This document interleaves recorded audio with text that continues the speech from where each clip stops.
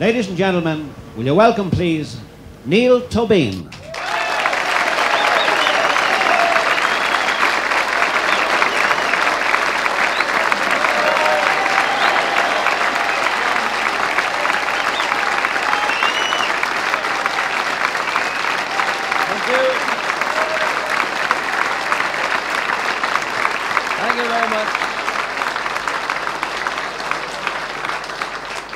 Thank you very, very much indeed. And since I don't anticipate getting a bigger hand than that for the rest of the night, in conclusion, let me say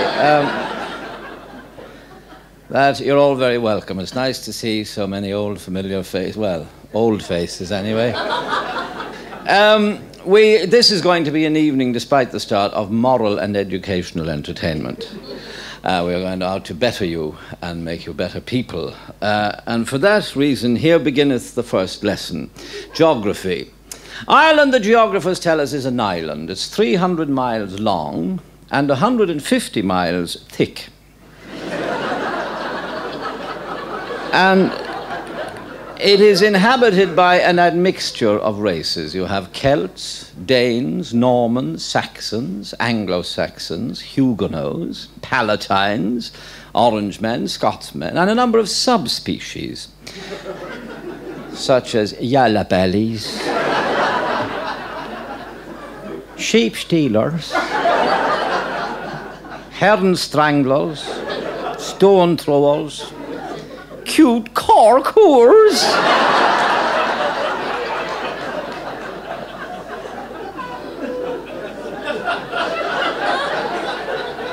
and main cabin bastards.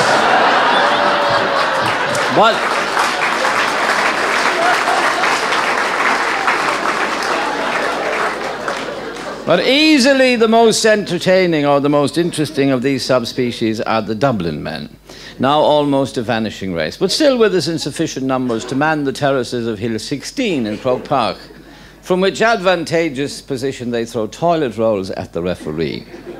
For this reason they are known as the Jacks.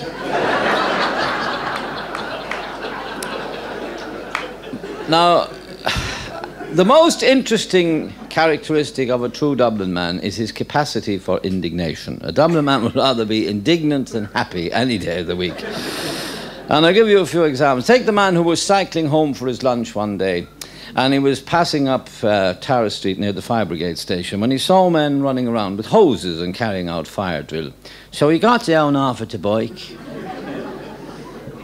and he looked on very approvingly at all this carry-on, until somebody pulled the wrong lever, and a jet of water shot out of a hose, hit him in the chest, sent him spinning across the street, and left the bike in smithereens on the other side. So he got up, wiped himself down, looked at the fireman and said, "Jeez, you wouldn't do it to me if I was on fire."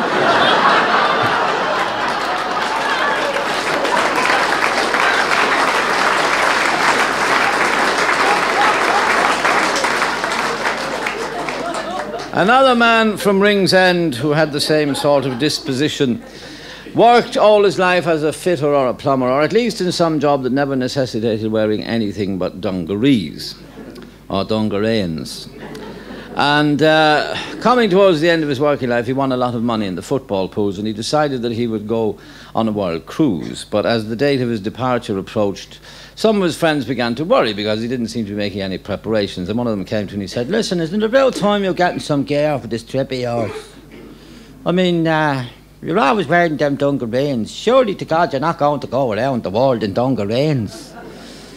So, well, I don't know. I was thinking I might get a suit, but a few weeks I'd be wearing it. It wouldn't be worth me while. I'd only have to take it off when I come back, you know. Well, it might be no harm if I was to get a new set of dungareens. So he got the new set of dungareens, and on his first evening at sea, he was promenading up and down the first-class deck when he heard the sound of music and dancing coming from the first-class lounge, and he went over to investigate. But as he did, the steward stepped forward and said, "I'm awfully sorry, sir, but this is the first-class lounge." He said, "But I'm a first-class passenger." No, sir, we don't want any trouble, do we? That's it, come along. And he got him by the elbow and he led him below deck. But later on, they checked the list of passengers, and they found he was a first-class passenger, and instructions were given that amends should be made immediately. So the steward came back to him and he said, Captain's compliments, sir. Captain will be awfully pleased if you would dine with him this evening. So what kind of a ship is this? First of all, you wouldn't let me into the dance. And now you want me to take me meals with the crew.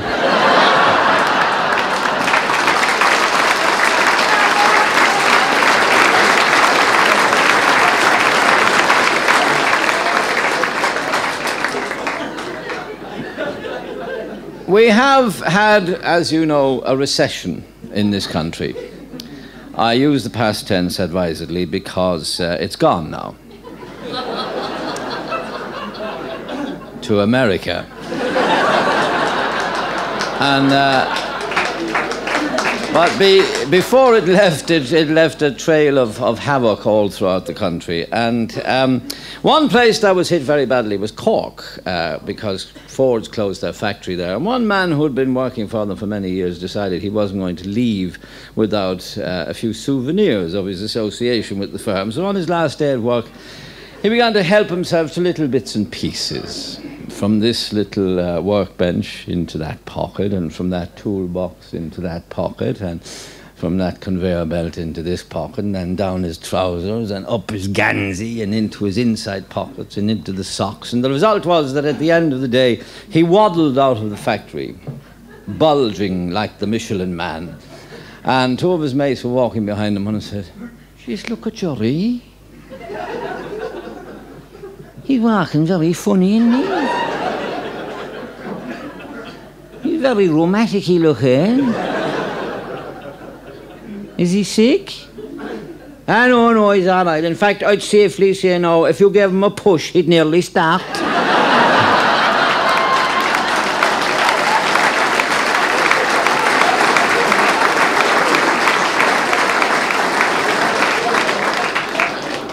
And this recession, as you know, it caused gloom and doom everywhere. One man in the Midlands was so upset that he went to the doctor and, well, it's a psychiatrist really, and the psychiatrist said, yes, the gloom and the doom. He said, "Well, it's not only that, doctor.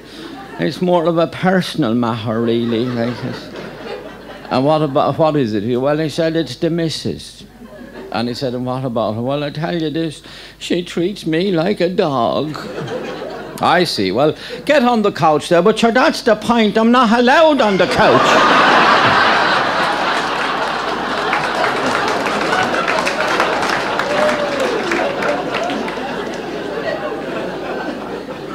But as I say, this recession hit everywhere, hit Dublin very badly. The corporation found they had no money whatsoever to carry out any sort of improvements on corporation property. And one man kept ringing them up every day saying, "Listen, when are you going to do something about the cracks in my walls?" And he got no joy at all. He'd ring again. "There's cracks in the ceiling now." Still no joy. So finally he rang, "There's cracks in the jacks." And this seemed to interest them more, so they sent somebody out to see him. Not that he was going to do anything, but I mean, got him out of the office for the morning anyway. And he arrived at the house and said, "Are you the man from the corporation? Come in here, let me show you. Look at that ceiling. Look at the cracks in that ceiling. Look at the bleeding map of Ireland it is. And look at the walls. Look at the walls. Look, they're powdered in asunder.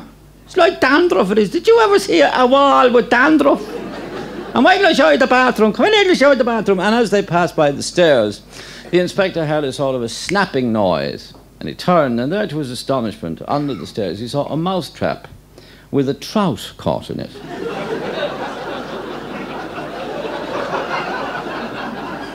So he called the tenant. He said, "Excuse me, what?" "Oh, that, oh yeah. Never mind the dampness. We'll talk about that later. Now..."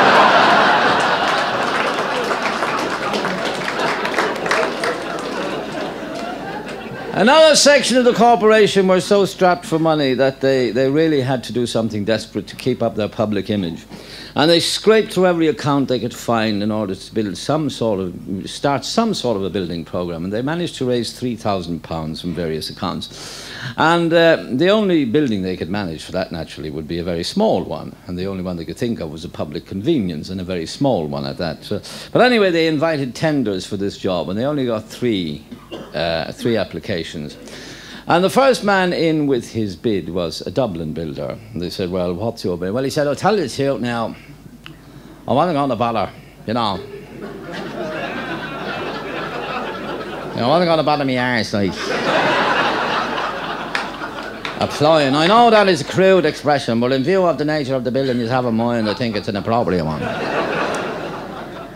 But anyway, I know that you're stuck for the thing, and that's like I'm a Dublin man myself, and I don't want to see you embarrassed or anything like that, so I will do the job for £3,000. Because I know you have only £3,000 anyway. I mean, I got that on the grapevine. I said, well, that's very interesting, very kind of you, but we have to have a breakdown on these figures for our accounts. Oh, yeah, well, I suppose that be £1,000 for materials, to be £1,000 for labour, and to be £1,000 profit. I think that's a reasonable markup, you know. I mean, you wouldn't get much better than that, you know. I mean, all right like this, we'll let you know. So the second man in was a builder from Cavan. And they said, and what is it? He said, oh, £6,000. Said 6,000. Yeah, £6,000. And they said, and what is the breakdown in that? Well, there'll be £2,000 profit anyhow for a start.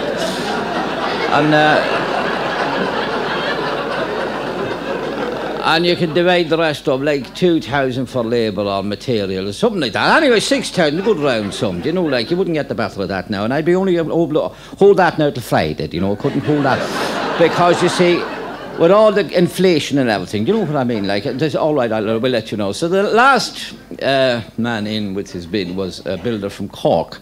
And they said, and what is your bid? Oh, £9,000. 9. Yeah, £9,000.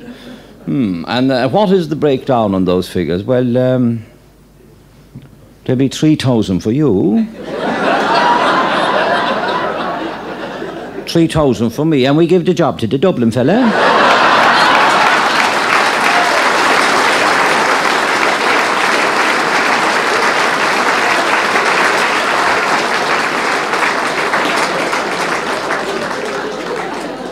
And what I find so refreshing about that story is that people think it's a joke. But anyway, this recession, as I say, has gone on, but we'll leave that for the moment because I want to return to the educational side of our little evening. And we're going to have a short lesson in Irish. Now, don't let this upset you too much if your Irish is rusty, because it's a very brief one. Dineen's Irish-English Dictionary is arguably the funniest book ever written, as a perusal of any definition in it will persuade you very quickly. Take the simple word Gael, spelled G-A-E-L, but pronounced Gael, as in Fine Gael. And Dineen defines Gael as an Irishman, a Highlander, a Catholic, so you can take your choice there. But then he has the adjective Gaelach, which he says means Irish, Irish-speaking, Gaelic, simple, unsophisticated, easygoing, common, native. Now, as against that, Chambers' 20th Century Dictionary defines Irish as characteristic of Ireland, self-contradictory, blundering, bull-making. Cassell's German dictionary gives us der Irländer, a bog-trotter. While modern British scientific thinking defines an Irishman as a complex mechanism for transforming Guinness into urine.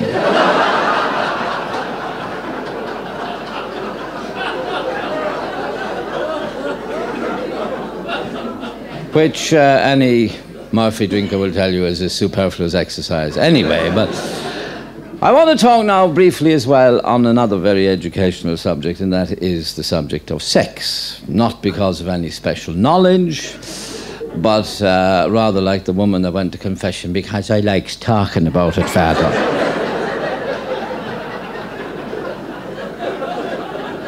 And it has been said that among the male Irish, at least, the sexual urge is either sublimated by religion, dissipated in sport, or drowned in drink. And in the case of one very distinguished Irishman, that was the poet Patrick Kavanagh, it was probably a combination of all three. because he was very fond of his jar, he was also quite orthodox in his religious practices, and he was a footballer. Well, he was a goalkeeper in Monaghan.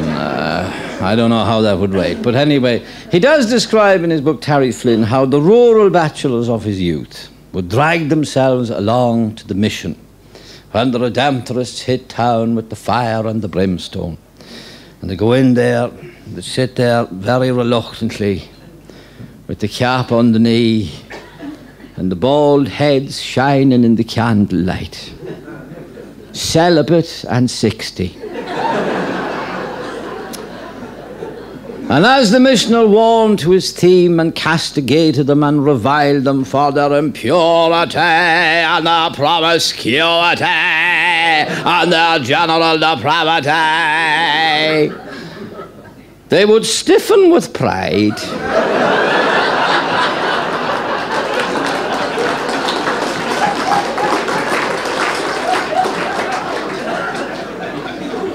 So that, as Kavanagh says at the end of the sermon, they left the chapel fit to bull cows.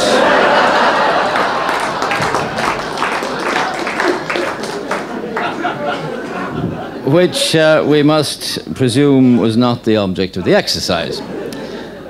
There's a certain characteristic which has been ascribed to the English by the writer Stephen Potter, which he calls one-upmanship.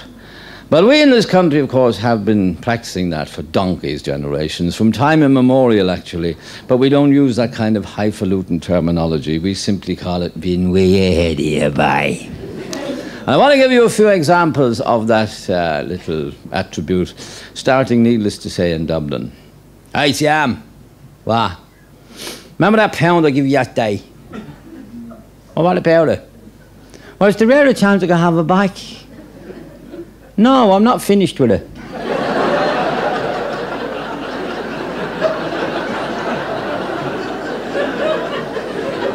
What do you mean you're not finished with it? You're rotten with money. I seen you putting a wad of notes into your pocket a minute ago. No, that was the children's allowance money. Sure, I have to bring that home. Children's allowance money. Sure, only for me you wouldn't have that either.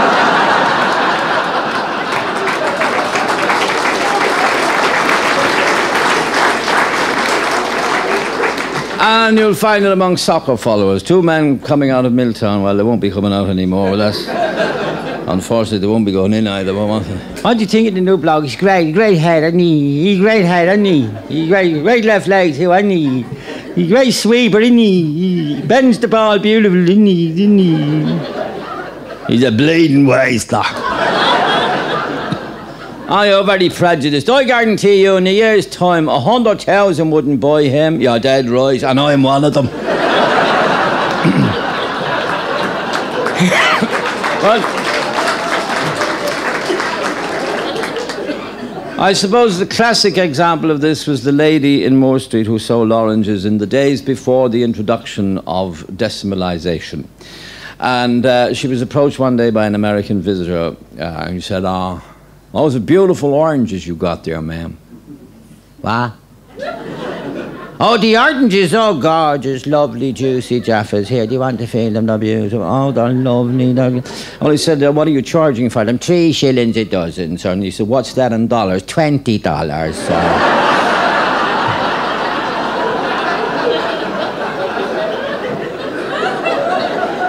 So not being very well up in the currency, he paid her the $20. If you believe that, you believe anything. But he went off with his bag of oranges, but when he opened them, he discovered he only got 11 oranges, and he came back and he said, pardon me, ma'am, but I guess we got a slight misunderstanding here, because I reckon even in Ireland, a dozen means 12. That's right, sir, you're quite right, a dozen, 12, that's very good, very, very accurate. Boy, have you got a problem? Well, he said, actually, I only got 11 oranges. That's right, so one of them was bad. I threw it away for you.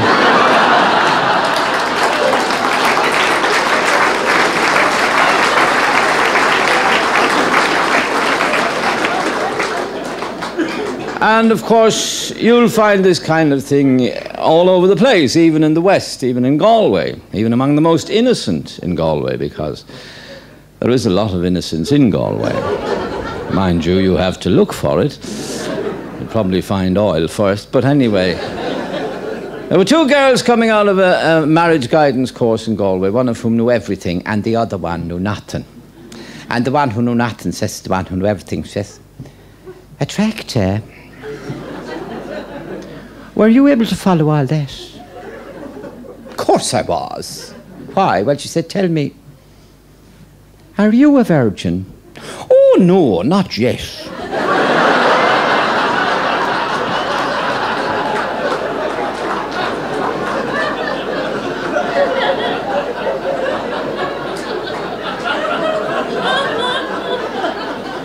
And you'll find it, I suppose, in the Midlands, classic example of it. Midland people are often described as phlegmatic, which is another word for thick. And people say, they have a phrase in Athlone to describe someone who's very thick. They say he's as thick as the man from Coosan. Coosan is a little village on the edge of the town. And the phrase originated many years ago when a patient escaped from the mental home around Christmas time. And he was running around in the frost and the snow stark naked. And they had a posse looking for him because even in that part of the world, that is considered unusual behaviour. And the local sergeant was leading the search party, and they met these two men from Coosan coming in, trudging into early mass with the collars up, trudging through the snow and the frost. And the sergeant said, "Did you see anybody back the road, lads?" "Huh? No, we seen no one." And the second said, "What about your man was seen lying in the ditch?" "What? You saw somebody like we did?" "Yeah, about a mile back the road. Lying in the ditch, not a stitch on him. Same as the day he come into the world, he was." "And did you speak to him?" "Oh, sure, all I said was, 'Hardy man.'"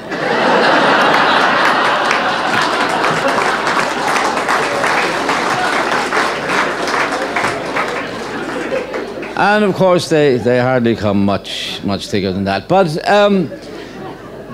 it's the kind of thing you'll find everywhere. I mean, this would depend a lot on your knowledge of Irish drinks and so on, but there was a lady, an American journalist, she was doing a survey on racial attitudes in Ireland. And she went into this pub in Dundalk and she said, "I'm doing this survey on racial attitudes right here, and I have been told, and I would welcome your comment on this, that Dundalk people are very anti-Semitic." Said, "I don't think that's true.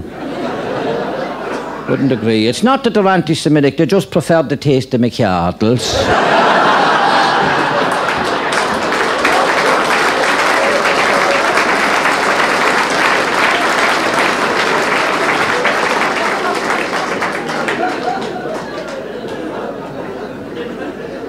And it is inevitable that when we come to this kind of thing, we have to visit the county of Cavan, which is the home of thrift and one-upmanship and keeping ahead of the posse and all that. And it has been said that if a spaceman were dropped into a Cavan farmer's kitchen, he'd know he was in Cavan, because there'll be poor man eating his dinner out of a drawer.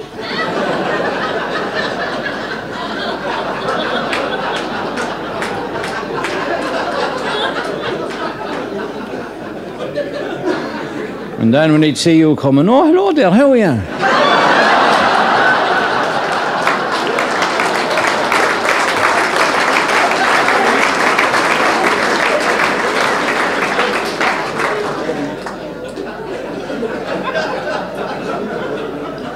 I asked a friend of mine in Cavan, because I have one, if he hasn't been deported, but I said, "I hope you don't mind me telling that story." "Not at all, no, far ahead. You're always welcome for to have a laugh at my expense. For it's the only thing you'll ever have at my expense." And the day I asked him, he was actually stripping wallpaper, and I said, "Oh, I see you're decorating." He said, "No, we're moving."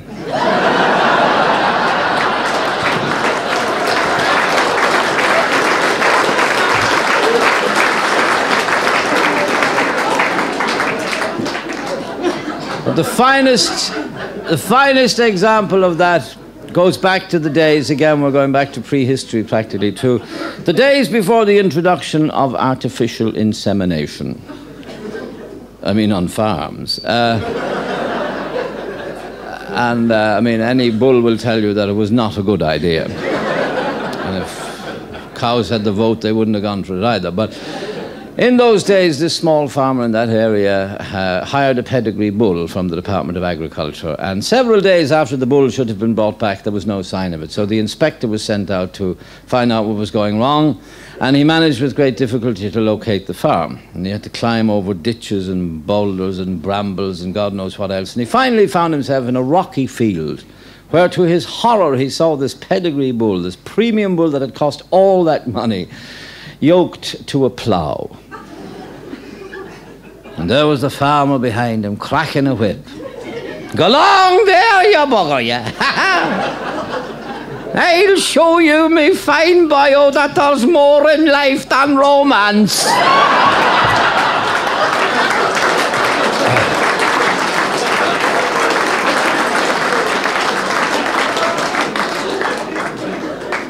And this, unfortunately, is only true. But there's another man in that area who had a prize boar which did the necessary for the neighbour's sows, and the money went into his back pocket, and everybody was happy. Not the boar's back pocket, his own back pocket. And everybody was happy, and until the department found out about it again, the inspector was sent out to warn him, and he said, you'll have to register that boar. You'll have to take out the papers and pay the licence fees and charge according to the schedule of charges laid down by the department regulations for services of this nature.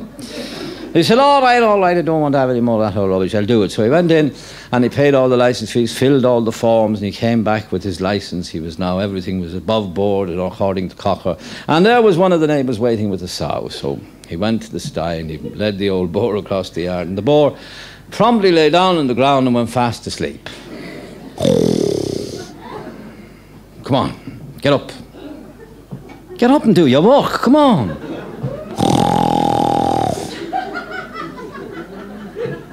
Will you get up, you whore? Come on. So he turned to the neighbour and he says, well, good God, isn't that typical? He's a civil servant now, he doesn't want to do nothing.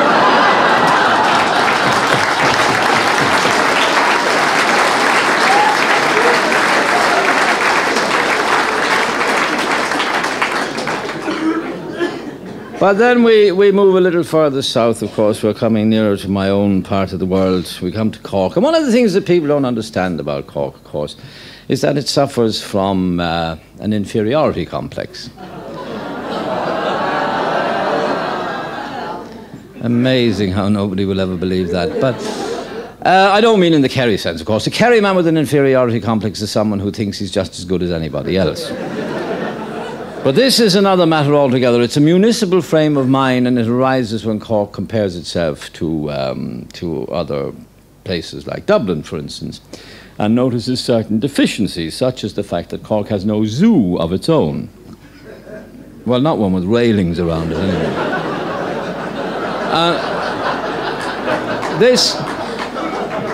This deficiency was rectified when they opened the Wildlife Centre in Fota Island in Cork Harbour. Now, I should explain that a wildlife centre is not quite the same thing as a disco. I mean, I'm just clarifying terms because people do get confused. I mean, I have a friend who thinks that the contraceptive lobby is the foyer of the Burlington Hotel, but which it is. But I mean. This other thing was this wildlife centre in Cork Harbour had as its nucleus 3 polar bears. There was a mammy bear, a daddy bear, and a baby bear. And one day the baby bear came to his mother and he said, Mammy! Because they'd been in Cork a while at this stage. Mammy! Am I a polar bear? She says, of course you are, love.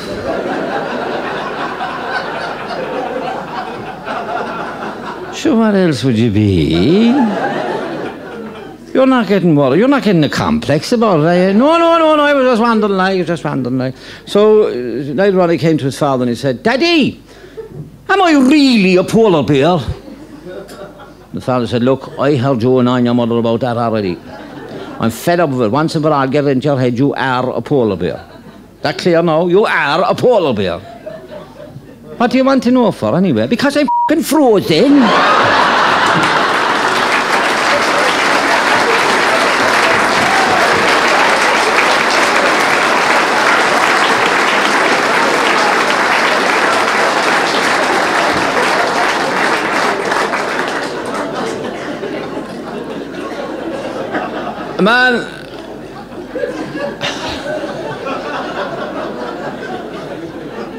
A man went into a tobacconist's, and the tobacconist said, "Morning, can I help you?" Said, "You might be able to help me all right now because I have a problem.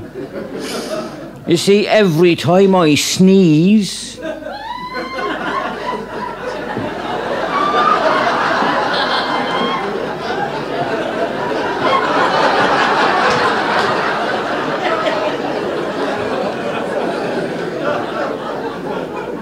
you're an awful bitch.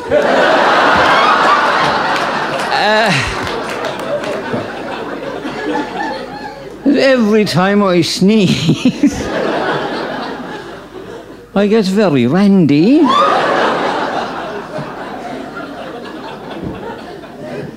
said, "What are you coming into me for?" An ounce of snuff.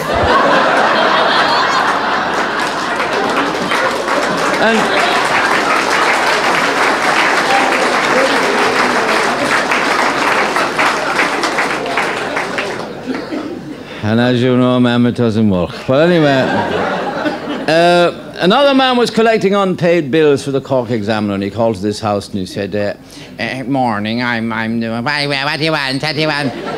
And he said, "Well, I'm from the Cork Examiner, actually, and I have a little bill for you. I'm sure you've overlooked it, but you do owe the Cork Examiner £2. I owe the Cork Examiner £2? For what? Well, he said it's for it's a little bill, actually. It's, let me see. Oh, yes, it's for an ad, a little classified ad. Yes, here we are. It's Lost and Strayed. It's for a missing brindle pup. Shag off, all right. That dog came home on his own.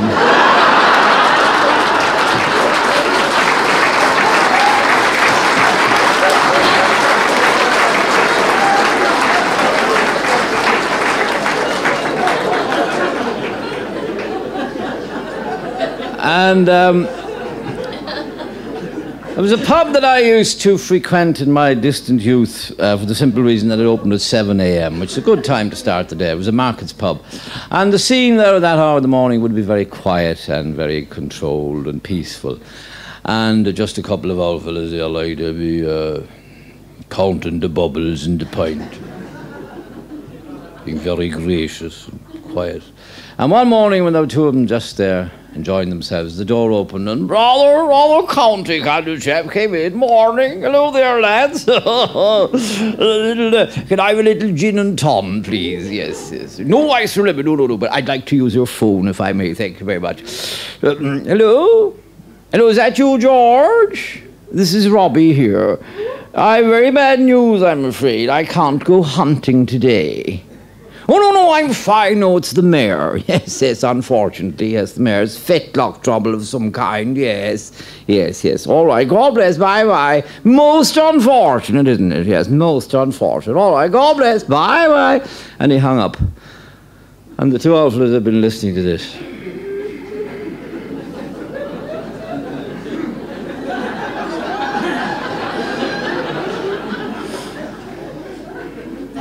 You're, who's your man? I don't know. He don't drink here at all, anyhow. Are you going hunting today?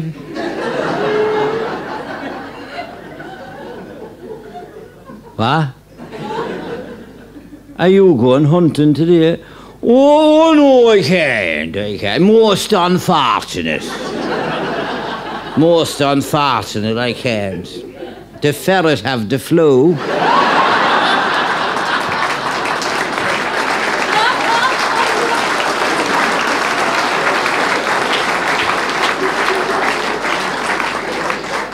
And then we go a little further west and we get to Kerry. Now, when you get to Kerry, of course, there's another ingredient that enters into all this equation, and that is a great reluctance to offend, a great willingness to see the other man's point of view and to help him out of his dilemma, if he's in a dilemma, and if not, to put him in one. But like the man who was drinking after hours in a pub in Listowel, and the guards raided the place, so he ran upstairs and he hid in one of the beds in the bedrooms. And when the sergeant went upstairs to investigate, he saw this figure in the bed. He went over, he whipped the blankets off the bed and he said, "What the hell do you think you're doing there? With your good suit on you? And your boots on you in bed?" I said, "Yes, I don't know."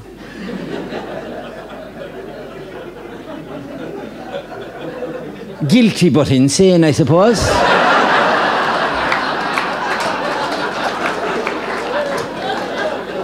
Now the man was doing a crossword in Tralee. He called his neighbour. He said, "Make there's a 4-letter word here." He said, "I want no 4-letter words, or you know, that kind of filth." "No, it's in the crossword. A 4-letter word. Old MacDonald had a dash, full stop."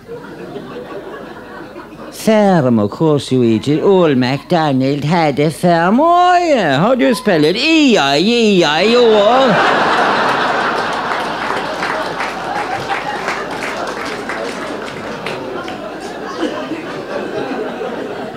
There was a teacher in that part of the world who had 2 little boys in his class from the same family.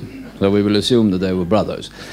And what puzzled him about them was that they never arrived at school together. One was always 5 or 6 minutes later than the other. And one day, when one of them almost made it in time, he said, "Oh, my God, you nearly made it. You're only 5 minutes late.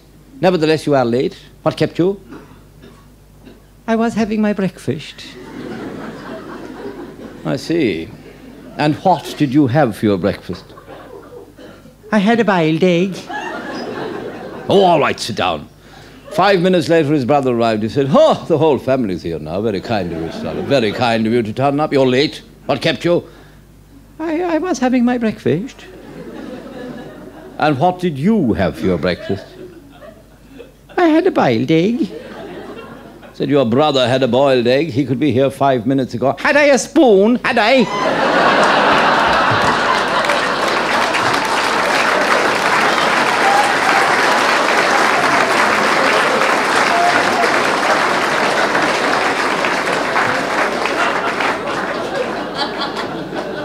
And, of course, they are very mechanically minded in that part of the world. The man on his way into the garage, and his neighbour called him. He said, "You're going into the garage?" He said, "I am." He said, Would you do me a favour?" He said, "Would you ever ask him if by any chance they would have such a thing as a cylinder head gasket?" Will you try and remember this now? Because it's very important. Would they have a cylinder head gasket for a blue van?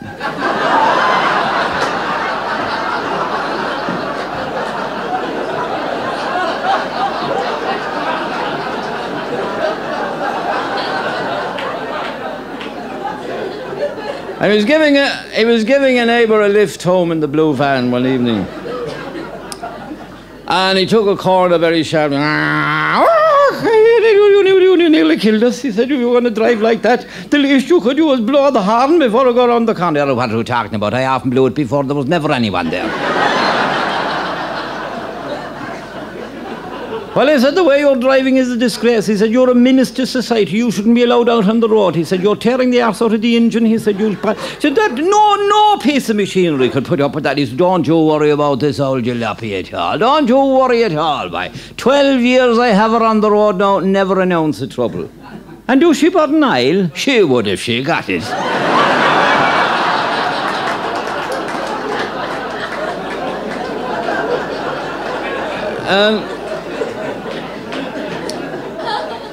We are, of course, one of my own favourite stories of that region, I suppose, was the sergeant who was going around checking on dog licences. This was in the days before recent troubles and so on. Very little to trouble them except radio licences and dog licences and that sort of thing.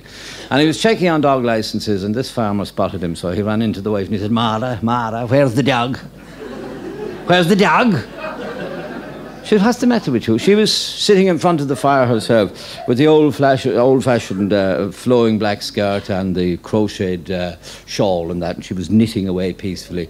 And he said, the bloody sergeant going around, he said, "Are you looking for dog licenses?" "Shall we have no dog licence?" She said, "Well, look, take it easy. Calm yourself down." She said, "The dog is over there behind the settle. Bring him over here to me."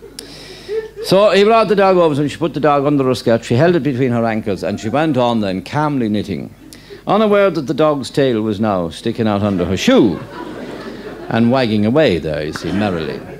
When the sergeant came to the door, she said, "Oh, Sergeant, God knows we haven't seen you in an age. How are you?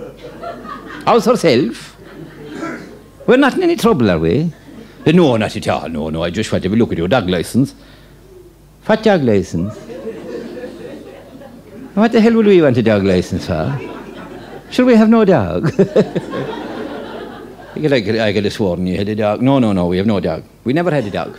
Never had a dog. We never even had a pup.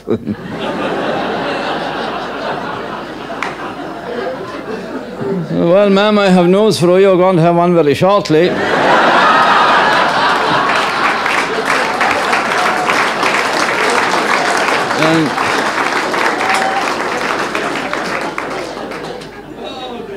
And to finish up our little tour of Kerry, we have my own favourite story of that region. The man who's being shown around the lakes and the mountains by the guide. And he said, "Do you see that mountain over there now? That now is Carrauntoohil. That now is the highest mountain in Ireland. As a matter of fact, it's the highest mountain in Kerry."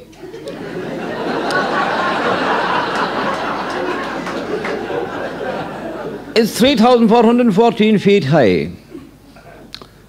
And the Americans said, "Well, I don't doubt what you say, but that one over there looks higher to me."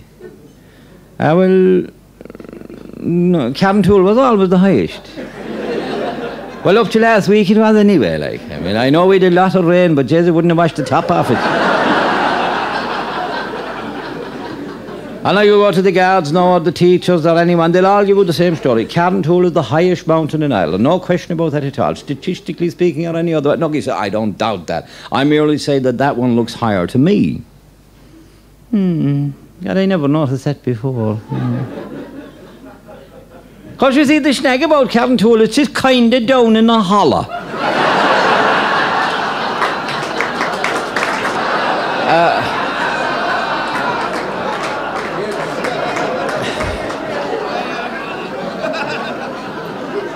Well, to get you out of your mystification, the motivational force really is a sense of place, because Irish people are obsessed with the sense of place. The first question any Irishman will ask you if he meets you in Honolulu or Hong Kong or Camden Town, once he knows you're Irish, is, "What county man are you?" Because he feels if he knows where you're from, he knows what you're like. Now, this is a completely unsustainable generalization, but some people suffer from it more than others. I suppose the greatest victims are the unfortunate natives of the county of Cavan.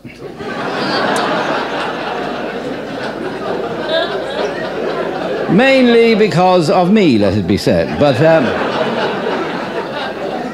and I would like to thank the people of Cavan here and now for affording me and my family a good living over many years. But they do have the reputation of being somewhat ungenerous, as in the aforementioned phrase, "main Cavan bastards." But this is, it's not for me to say whether this is a deserved reputation or not, although I do. But I will give you a couple of examples of what it is that gives them this reputation. There was a man went into Cavan Town on the market day, and he was in there in the square. Well, it's not a square anymore, actually. It's a triangle, because they refused to pay the rates on the fourth side. But he was browsing around among the stalls there, and he found this knick-knack stall, and he picked up a pair of spectacles, a pair of second-hand glasses, and he put them on. But God, he said, them was powerful specs. God, if you could see a tarot with them, they're great. So he said to the man, he said, "How much are they?" He said, "Oh, they're very good value. They're only 40p. "Oh, my God, that's great. Oh, it's 40p. Is that for the two now?"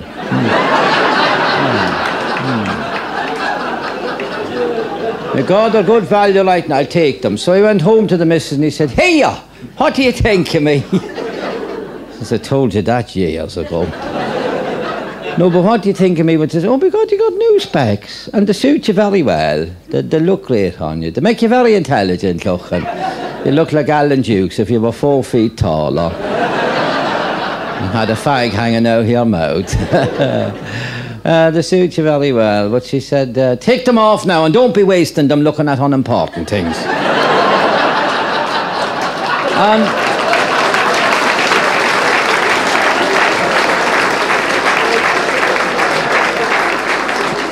Another man was unlucky enough to have lost the job, and he was outside one of the hotels there doing a bit of discreet begging, and he approached this businessman and he said, you know, that job is gone, things is bad and that, like, there's a chance you could give us a few shillings, you know, but do it cute, you know, don't let everybody know our business, like, and don't let anyone see you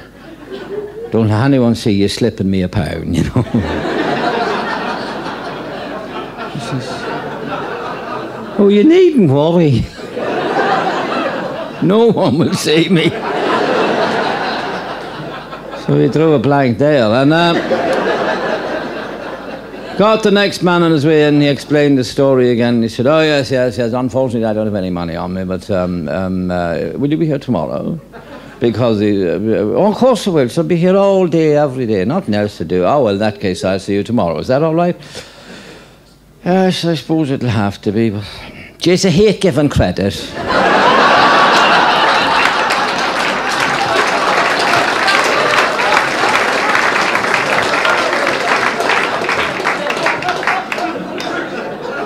Another man had, he went into a pub and he ordered a wee black bush, and they gave him the black bush. He called the barman back. He said, hey, come here. I ordered the black bush. I didn't order what's in it. I said, what do you mean? I didn't order the wasp. If I want a wasp, I'll order a wasp. But I didn't order it. Do you want me to take the wasp out of it? Is that what you're trying to say? Of course it's that. You don't expect me to take the wasp out of it. So the barman has a go, and a big elastoplast on the thumb now. Well, he has a dive into the half on. He manages to harpoon the wasp. Takes him out and has a look at him. He turns to him and he says, "Jeez, for all it would have drunk on you."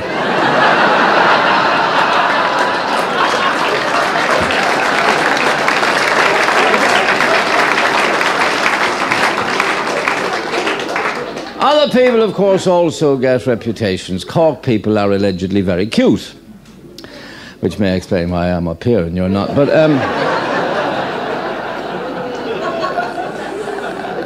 there was a man came up from Cork for the All-Ireland final. I won't say what year it was because I don't want to dwell on recent unhappy events, but he went for a meal out. He had his little boy with him, about 6 years old, because he brought him up so that he would know his way around in later life. And they went for a meal, and they were joined at the table by a stranger. And, I mean, he was a stranger to them. I mean, he wasn't a stranger in Dublin because he was a Dublin man. But the point is, anyway, he came and he sat by them. And the boy looked at him for a long time and finally said, "Excuse me, sir? Are you from Cork?" He got a kick under the table from his father when he came out. He said, "What was all that about? You nearly broke me feckin' shin." I only asked the man a question. He said, "That was a very rude thing you done in there. Very rude. Most unmannerly. You should never ask anybody if he's from Cork. Because if he is, he'll tell you anyway."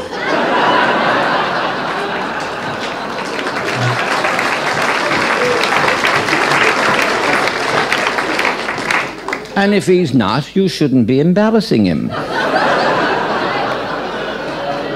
So,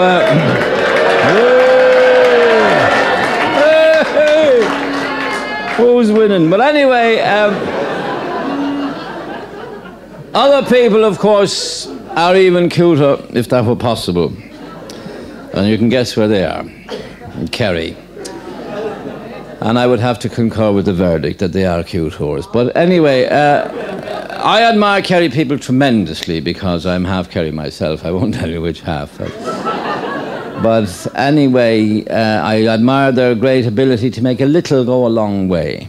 because, for instance, even in the racing game they get away with it. They have 3 of the most prestigious race meetings in Ireland, in Killarney, Listowel and Tralee, despite the fact that in the entire kingdom of Kerry there is nobody who trains horses, nobody who breeds horses. There are no jockeys living there. Well, not ones that ride horses anyway. And yet they have these 3 prestigious race meetings, and they also have the biggest and the best of all beauty contests, the Rose of Tralee, and there isn't a decent-looking bird in Tralee. So, see, they really get away with murder. But one man that I admired immensely was a man in Tralee who used to race greyhounds. I don't mean that he ran against greyhounds. He to actually enter them for races, and he saw an ad in the trade paper for a litter of champion pups. And the going rate at the time was £50 per pup. So he sent £50 to the man in Dublin who was selling the pups. And when he was sending on the pup, he went up to Euston Station. And just as he was putting in the basket with the pup in it, he had a last check. He looked in, and to his horror, he saw that the pup was dead. He said, "Oh, my Jesus, what am I going to do now? I'm after drinking the bleeding money." I'll send it on him. I'm sure he might know. He would. He know the difference. But he blames the IE. He'll think of doing on the train. I'll chance it anyway. So he sent on the pup. And to his astonishment, he got no sort of whiz-bang of any description. There was no phone call, no telegram, nothing. No reaction whatever. And he was so intrigued by this that the next time he was in the Kerry area, he called to see this man. He walked into him and he said, "Hello there. How's it going?" "Who have I?"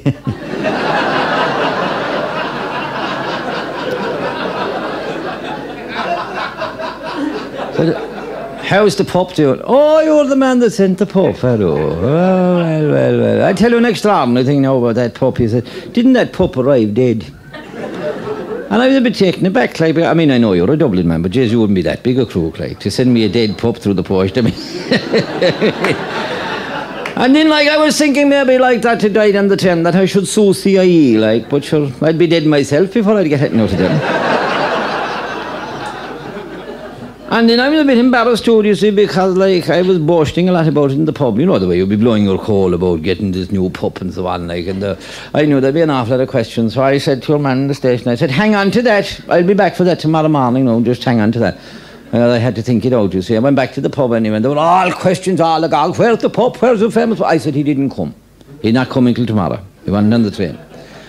And I'm just displeased anyway, because I'm getting a bit too old for all that greyhound stuff, you know. I think when that pup arrives that I'll sell it.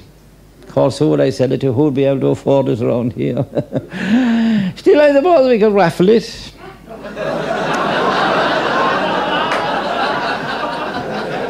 So to cut a long story short, then here, I raffled the pup. I sold 50 tickets at £2 a skull.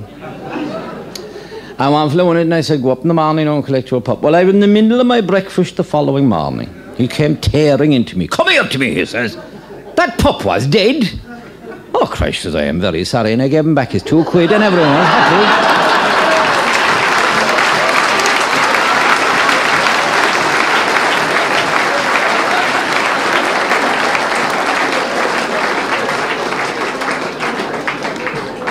But,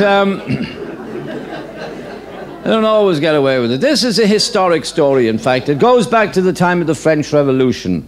There were 3 men arrested in Paris, and they were charged with counter-revolutionary activities. There were an Englishman, a Scotsman, and a Kerry man.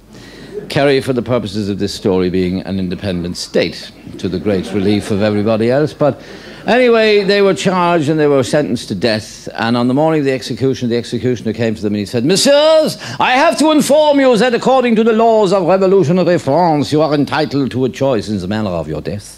You may elect to die bravely with your throat to the blade of the guillotine like this, or like a coward with your neck to the blade like this," he said.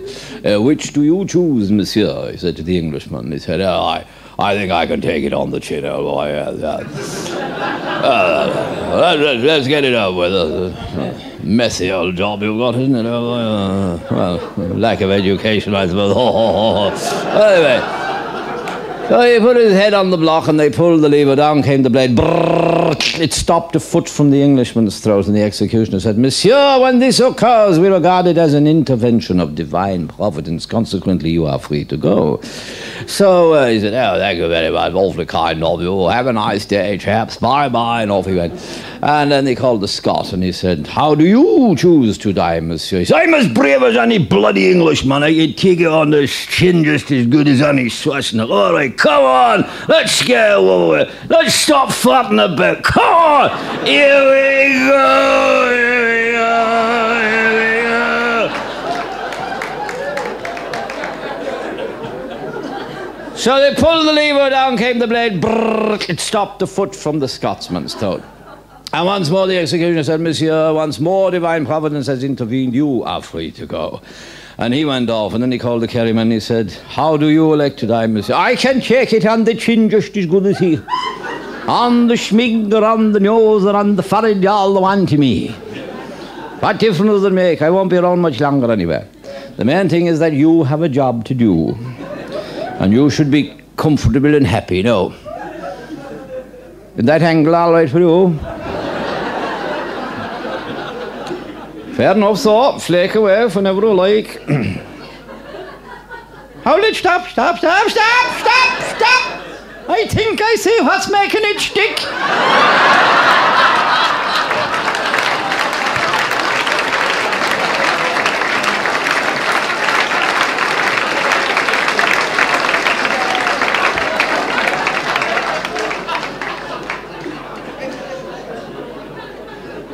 Other people, of course, think they know what makes us tick as well. Like, there was an English actor being interviewed by Gay Byrne one night, and he described what he thought was an awfully funny thing that happened to him in Dublin. So I was in this hotel, I was having a shower, I suppose about 4:30 in the afternoon, because that apparently is when they wash themselves. And he said, there was a knock on the door. It was one of the porter chaps. And I said, "Yes, what is it?" And he said, "I have a telegram for you, sir," he said in this marvellous Irish brogue. And I said, "Well, it's a bit awkward. I'm in the shower. Can't you slip it under the door?" And he said, "I can't. It's on a tray." Which she found very amusing, as indeed it is. But what he really needed was a translation, because when the porter said, "I can't, it's on a tray," what he meant was, "I will in me arse and go without me tip."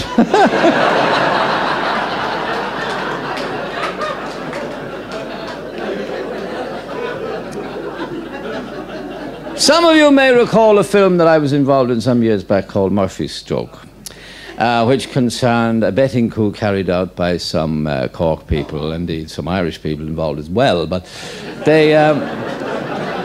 they got this horse called Gay Future, which they ran in an obscure track in the north of England, and they stood to win £330,000 of the London bookies' money. And they were only, in fact, prevented from collecting this money by a technicality. They were in jail. But they did manage to prove that it could be done, and they offended the sensibilities of the racing fraternity in England to the extent that some of them decided they would have their revenge. And they got together and they got a horse, and they decided they would pull a little stroke in Ireland, a little coup. And they came over with the horse in fairly decent condition. And then they had to find, this was the most difficult part of their entire enterprise, they had to find somewhere in Ireland a bent jockey. This is not a sexual allusion, it is a racing term. But anyway, they searched high up and low down. And low down, they found one. They found him in Waterford, actually. And they said, we have this horse, and we want you to sort of ride him in this race. We've entered him in a 5-horse race, but obviously we don't want you to win, because that would tip our hand, and we have bigger plans for later on and all that. And he said, "Oh, I know what you mean, yeah. I know what you want, because I've done this kind of work before. I come very highly recommended, you know." They said yes, yes. So anyway, they said if you brought him in third of the 5, that would be all right. So he did what he was told, and they were having a little discussion now. They said, how do you feel? He went, oh, geez, he's a great horse. He's a great horse. He's a great bit of stuff. Oh, Christ, he's a great bit of stuff. So he nearly pulled the arms out of me. Do you know, see, my wrist was nearly pulled out of me. I was going around there, he's a marvellous horse. Wonderful piece of, wonderful. And you feel he could have won? Of course he could have won. So I was holding him back the whole way around. I was holding him back. I couldn't. And they say, you feel he could have beaten the other 2 horses in front? Of course he could. You beat the shite out of him. You're joking me. He would run them into the ground and no problem whatsoever. The only trouble is I'm not too sure that he'd beat the 2 behind me.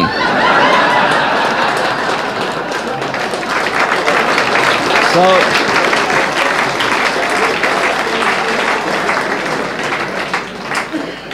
there are other sports, I suppose, we shouldn't even mention. There was a man of my own age, disposition, background, tastes, whatever you like. Anyway, he decided to go to London.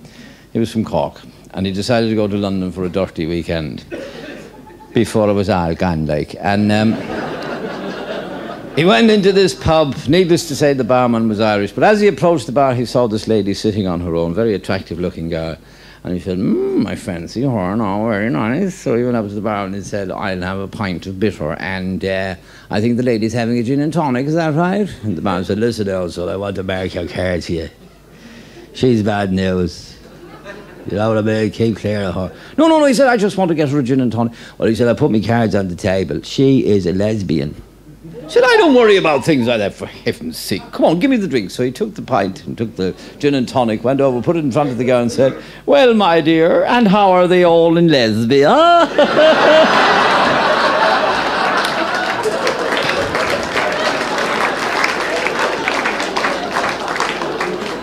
So there is no prejudice where I come from. But one of the sports I want to talk about is golf. Now, golf is not a game that has been played all that long by the plain people of Ireland, and it causes a great deal of distress, domestic upsets, and that. One woman in Dublin for many years was a golf widow, and when her husband finally passed on, strangely enough, she began to miss him, and she decided she would like to get in touch with him again, so she went to the spiritualists, and she asked, was there any possibility that they could do the needful, and they said, well, it could be very harrowing. They said, are you sure? I said, yeah, I'd like to get in touch with him, because I seen very little of him when he was alive, you know. So I was out playing golf, you know what I mean? And they said, well, all right. So they did the necessary, and they tapped the tables and joined hands, and then they said, we've made contact, Mrs. Jones, we've made contact. So then she didn't know how to start the conversation. She said, can you hear me, Bill? I said, oh, yeah, great reception today, very clear.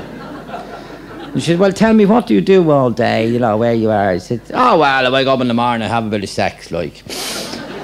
And then I might have something to eat, and then out on the course. A couple of hours going around the course, and maybe more sex. And then lunchtime, I come, like, have a nibble, and I might have something to eat as well. And then back out on the course for another couple of hours, and maybe more sex. And then, of course, coming towards dusk, there'd be an awful lot more sex. And she said, Bill, I hate to interrupt you having a good time and all that, she said, but are you in heaven? I said, no, I'm a rabbit in Portmarnock.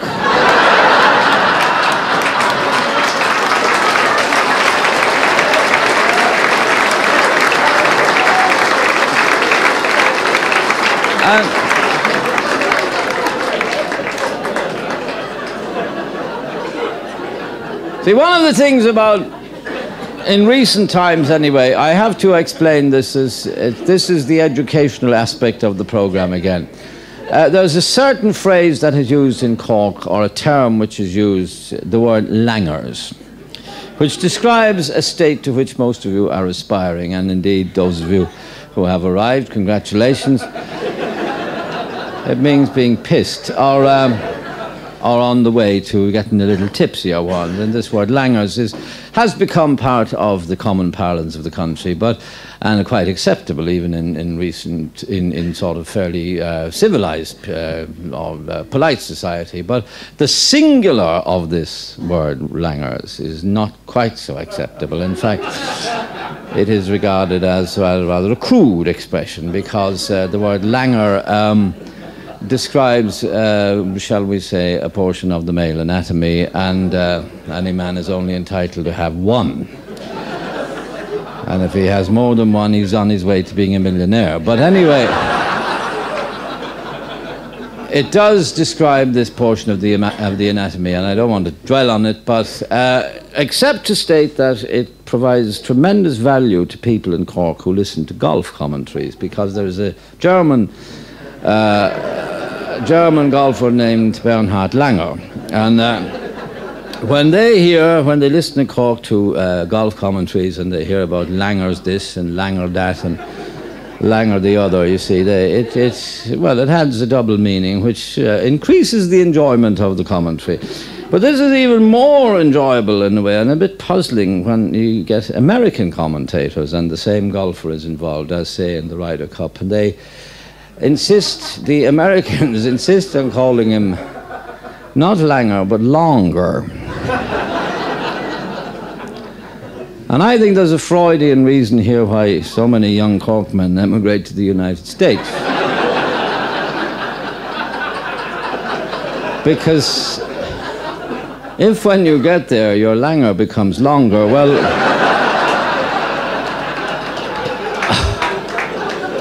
it is an added attraction, you must admit. How is Charlie? How are you going to get out of that one, I tell you? But anyway, that's beside the point. We want to get back to golf again, and as I say, it's not a game that has been played all that long by the plain people of Ireland, and in fact, it's within living memory that a man of my own sort of kind, decent, honest, hard-working, plain, ordinary Joe Soap managed to get into a golf club in Cork, and there he was one day having a practice round on his own, because no one else would talk to him. And there he was, scuttling balls up into trees, out over ditches, railway lines, duck ponds, hen houses, telegraph poles, everywhere bar the fairway. And one of the members happened to spot him. And he came over and he said, I see you're having your little problems. Don't worry about that at all. That's a phase we all go through. And I was watching you now very carefully, and your stance is absolutely perfect, and your swing is copybook. And watching you, I've come to the conclusion that your main problem is the ball. The ball, oh yeah. Never thought of that. No, I'm perfectly serious, because you see, I dabble a bit in psychology. I'm a bit of a psychologist, and it's all psychological, it's all up there, it's all in the mind. And you know what I find very therapeutic? Very well? Well, very helpful, if you like. I find it's great therapy to play a few holes without any balls. Oh, yeah. Well, of course, to be cheap, but all right, like, yeah. No, I'm perfectly serious, because it's all therapeutic, you see. And I'll demonstrate my point, you know. We'll play the next couple of holes together without any balls. Now, first of all, I take my ball. Of course, I don't have any ball. Oh, I know that, like, you have no ball. You have no ball, but you're going to put it down and hit it, like, psychologically. Yeah, well, you get the idea, yes, now. And you'll keep an eye on it, right? Oh, yeah, feel no. Okay, no. Here we go. Ho, ho, ho, ho. Ooh, look at that for a tee shot. Bisecting the fairway. You thought I did. It's a great shot. Marvellous shot. Now let's see what you can do. Oh, if you're excuse me, no, the old underpants gets all tied up.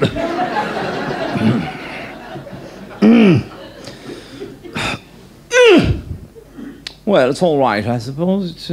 It's a worker anyway, by God. It's running on there, bobbling along nicely.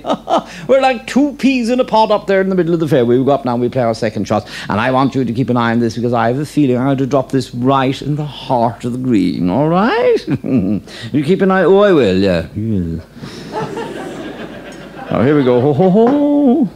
Woohoo! Look at the trajectory. Heart of the green, what did I tell you? Running towards the pin. It's in the hole! Ha ha ha! You saw it? I did. Jeez, a great shot. A marvellous shot. Now, for pity, do I hate to have to tell you this, but you lose the hole. Oh, how do you make that out? That was my fucking ball, you head.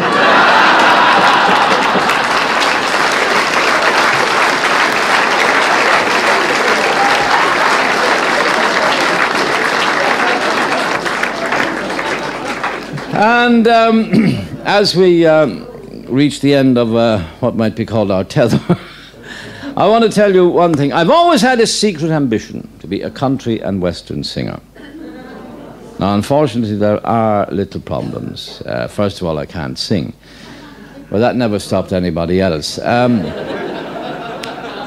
are other problems. There's the question of the accent in which country and western songs should be sung in this country. Well, you know, if you're arsing around Castle Blaney for a couple of hours, you might get that. You'd pick it up, maybe. It's the only thing you would pick up. But anyhow, or if you were to stand at the four roads to Glenamady, you get a cold in your arse in this weather. But even all these things can be overcome because, you know, they're all making comebacks now. Even Larry Cunningham is back on the road because he qualifies for the free travel now. And but my main problem was the song that I wanted to sing, which is a song called Gentle on My Mind. Now, this is a very difficult song to learn because the lines vary in length as between one verse and the next, mainly because Dean Martin was pissed when he made the record. But it doesn't help when you want to put it together. And I want to give you my version of it, which I had to make because I couldn't get around to the other one. Gentle on my mind. It's knowing that you knew, I must have guessed. You realised I knew that you were now a liberated woman, with feelings and opinions far more complex than the gentle hand of nature had designed. And that has caused me to feck off about the universe, just versifying and portrifying and strumming. 'Cause I knew as sure as eggs is eggs, I have it for a fact, I'm told you have another gent upon your mind.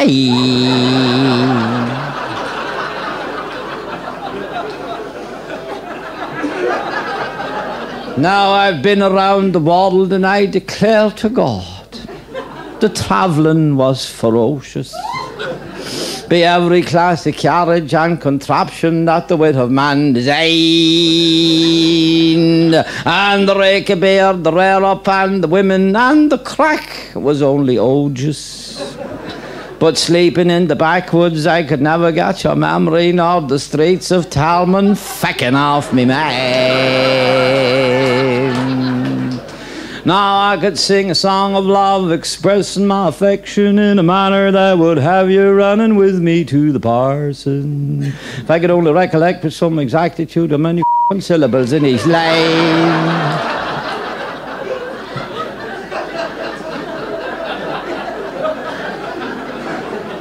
But it's knowing that I'll never find a hook to hang me on, nor a chair to plank me arse on. That's left me on my backside with the bitterest of memories, and the splinters of this fence up me behind.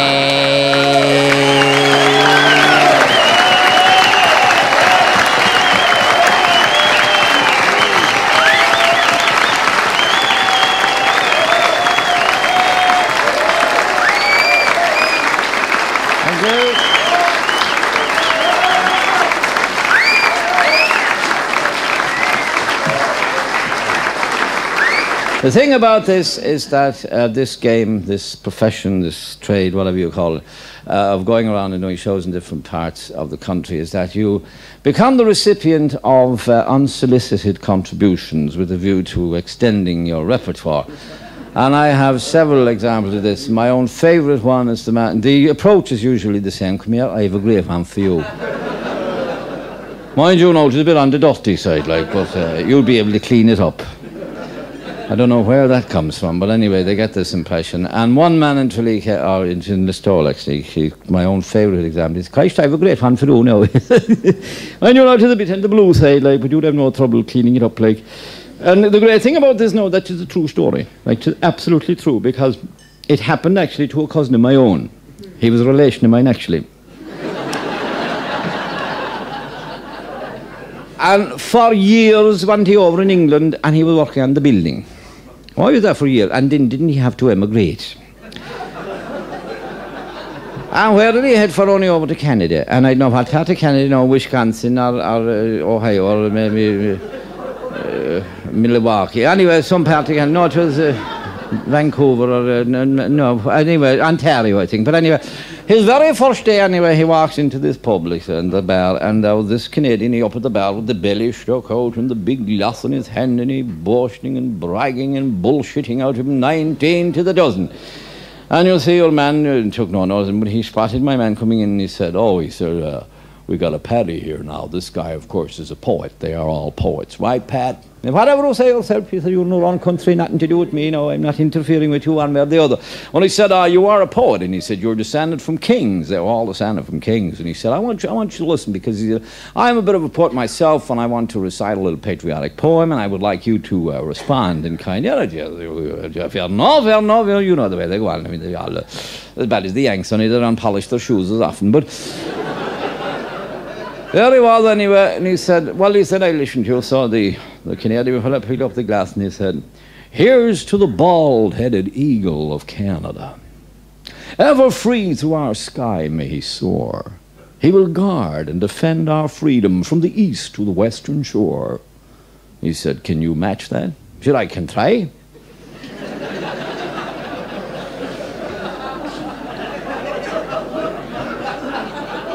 Said, here's to the wolfhound of Erin that guards both the rich and the poor. Fuck you and your bald-headed eagle, you cross-eyed Canadian whore.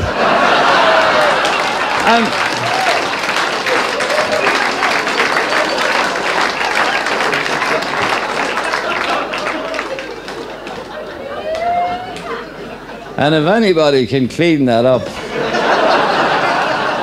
I'll buy it off him. Good night, God bless you all, safe home. Thank you very much.